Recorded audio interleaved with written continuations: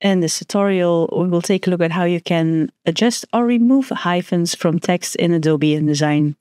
So as you can see here in this text, I have hyphens, which is that InDesign automatically makes a hyphen to split words when the text box is too small.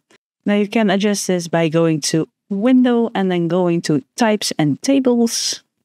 And here we're going to choose Paragraph or just use the shortcut Control Command, or option T.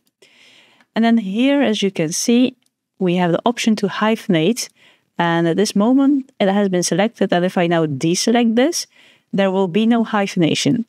No hyphenation whatsoever. And InDesign will just continue your text without hyphenating words and adjusting where needed so it all fits into the width of your text box. What you can also do in the paragraph window is click this hamburger icon, and then we're going to choose hyphenation. And in hyphenation, we get the hyphenation settings. So here you can again choose to hyphenate so we can see what happens, and I will click preview.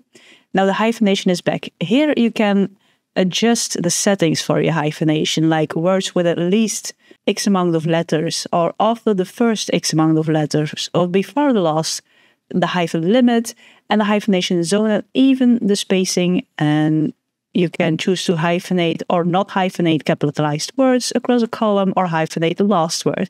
So here you can adjust some things, and as you do so, you can see it changing inside of the preview. Now we have fewer or more hyphens depending on what we choose here.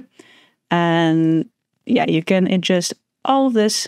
Or if you just do not want to have hyphenation, you can turn hyphenation off. But here is how you can either completely eliminate hyphenation inside of InDesign or adjust the settings for your hyphenation so it fits your design better.